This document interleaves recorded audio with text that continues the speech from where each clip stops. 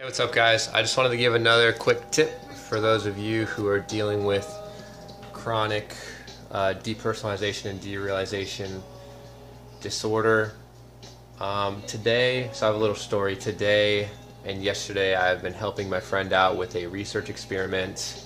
Let me turn this music off real quick.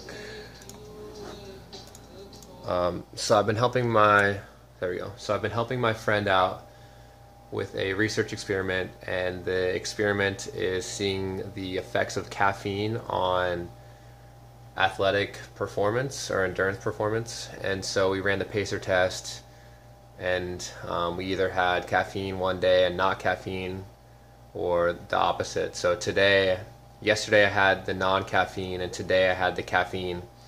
I could tell because it just totally tasted differently, and it has made me feel a little bit overactive and unable to focus. And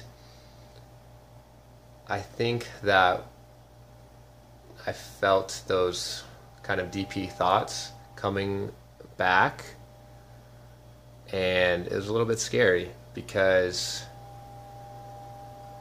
for the most part my thoughts are doing very well.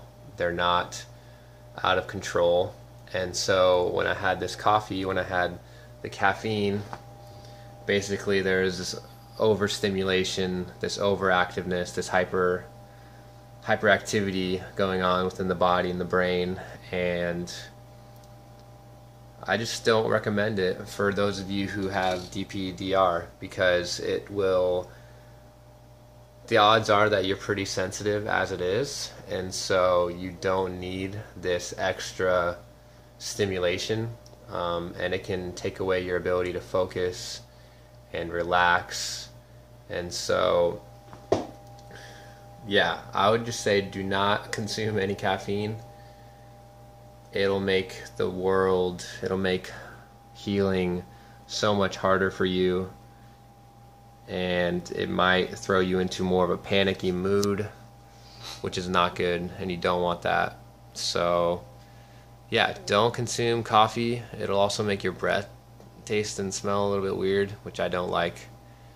And yeah, don't consume coffee. Just eat carbs, eat enough food, eat enough calories.